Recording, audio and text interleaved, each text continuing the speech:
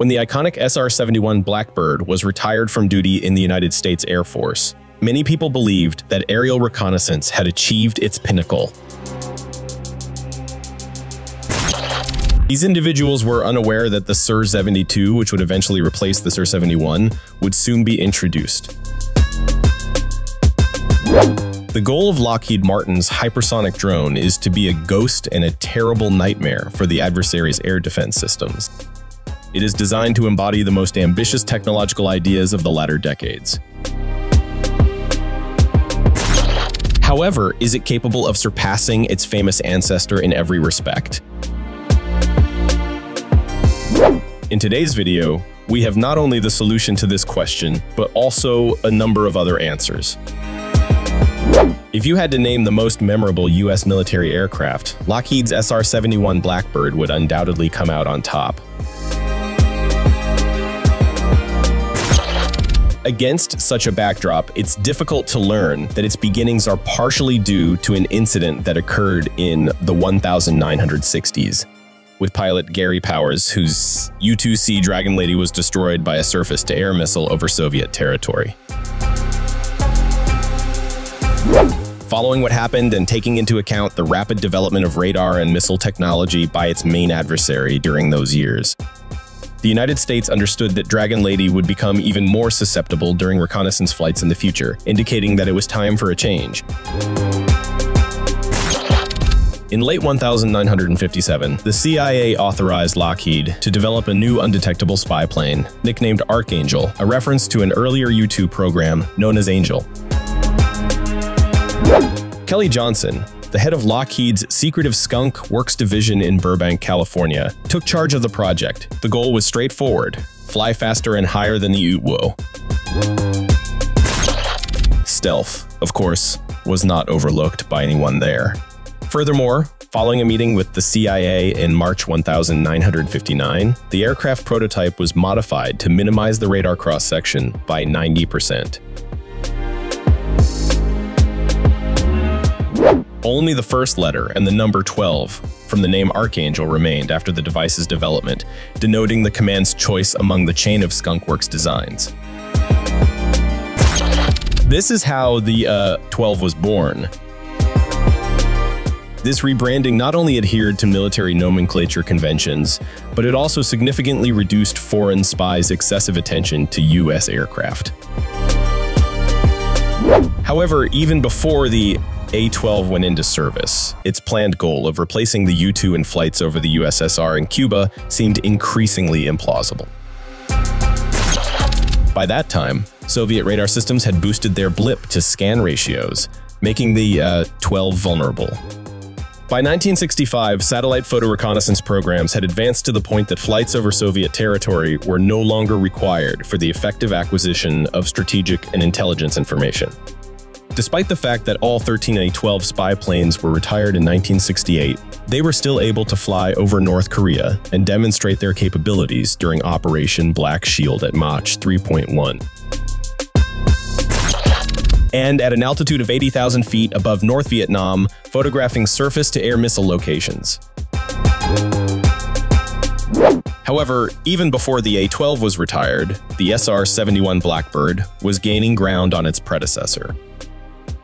In November 1967, both reconnaissance aircraft flew 3 similar routes along the Mississippi River, roughly 1 hour apart, with data collection systems activated. Although the 12's camera had a broader field of view, the SR-71 was able to capture intelligence that the 12 could not, and in higher resolution.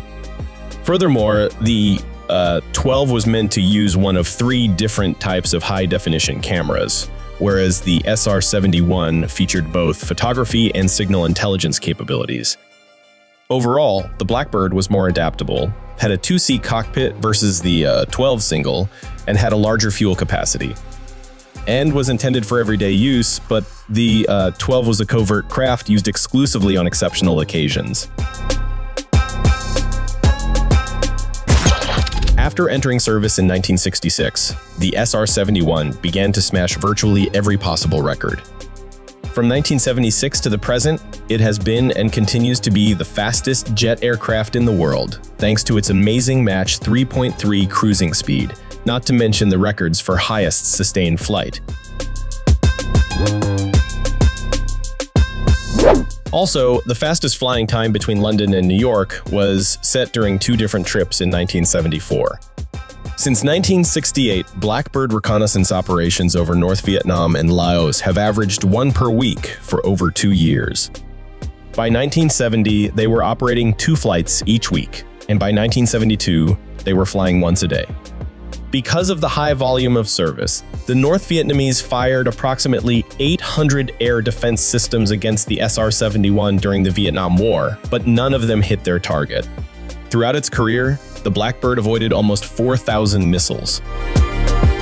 Yes, this plane could truly fly away from missiles when the gas pedal was pressed. Due to the high production and maintenance costs, the U.S. Air Force suggested to Congress that the Blackbird be decommissioned in 1989.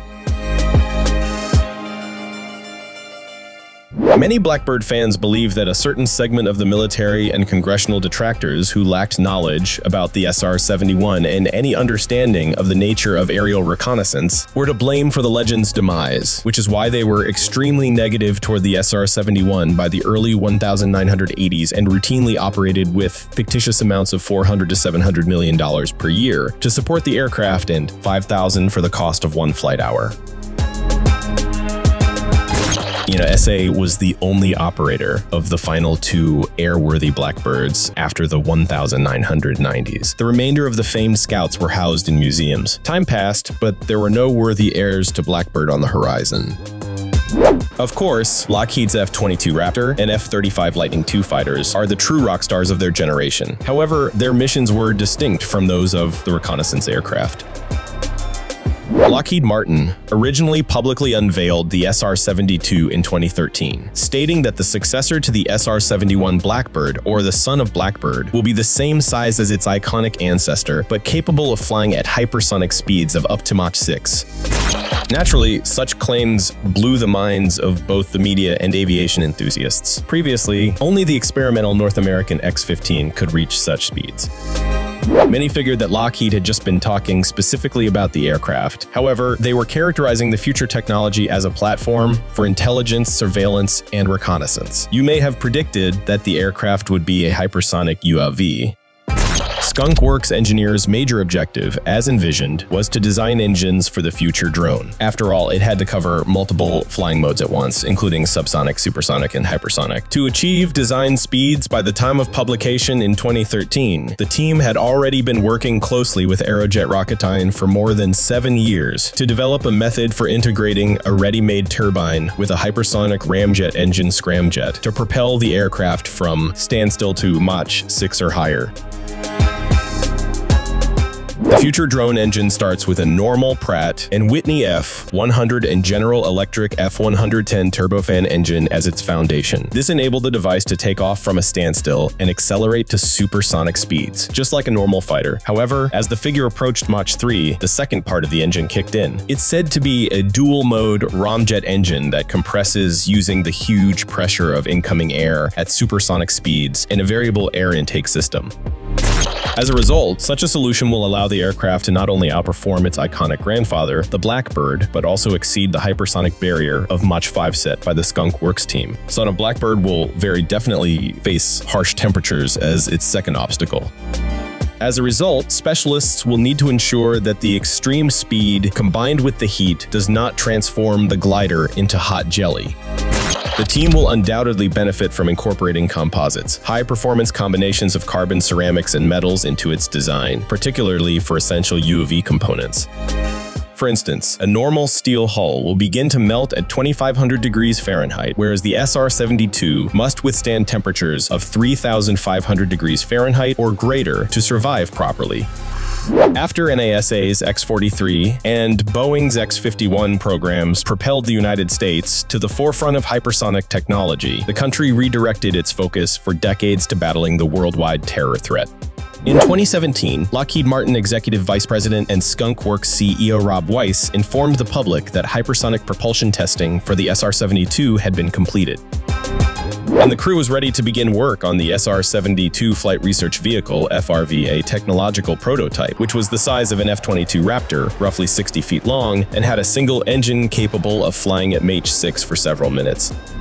Just 1 year later, Lockheed Vice President Jack O'Banion gave some further light on the company's accomplishments in additive manufacturing and computer modeling, stating that creating such a gadget in the early 2010s would have been simply impossible. Furthermore, 3D printing enabled the team to integrate the engine's cooling system. In March 2018, the Russian president announced the beginning of an unofficial hypersonic arms competition by introducing the H-47M2 Kenzal hypersonic missiles. Following this, even mention of the SR-72 program was removed from official Lockheed Martin web pages. It's as if all of our collaboration with Aerojet Rocketdyne was placed on pause. However, Lockheed and U.S. Air Force officials have repeatedly referenced the employment of new hypersonic vehicles, such as the SR-72, as hypersonic missile launch platforms. While releasing or launching hypersonic missiles in high-speed flight presents numerous engineering challenges due to the enormous pressure and heat, Lockheed Martin has already demonstrated the feasibility of successfully launching air-to-air missiles at speeds greater than Mach 3 using F-12 prototype interceptors. In the eyes of the general public, the SR-72 appeared to have perished at some time. However, in 2021, the Air Force's Profession of Arms Center of Excellence produced a video showing a single-engine flight research aircraft that is very similar to Lockheed's previous renderings. Only a year later, the sequel to the critically acclaimed film Top Gun: Maverick was released in theaters, with spectators being shown a specific Darkstar. The Skunk Works engineers developed a hypersonic aircraft, and they appear to have succeeded in making it look like a real aircraft. It's unlikely that the filmmakers were able to accelerate to Mach 10, but the film's producer asserted, either jokingly or seriously, that the US Navy noticed the Chinese satellite's interest in the gadget. To accomplish this, he even had to alter his route to photograph Darkstar. However, who knows? Perhaps the PRC military simply has American film aficionados among its ranks. According to recent interviews, the first flight of the SR-72 prototype is anticipated for 2025, with the aircraft entering service as early as 2030. Given that the U.S. Air Force planned to introduce the 6th generation NGAD fighter into service in the early 1930s, one can only hope that the budget can survive the pressure of two Iron Birds at the same time. Will the SR-71 Blackbird's successor emerge from the shadows by the 2030s, or will we have to wait until 2040 to witness the latest UAV? Please let us know your thoughts in the comments section. And if you enjoyed the video, please like it, subscribe to the channel, and click the notification bell for more stuff like this one. Thank you for watching, and we will see you in the next one.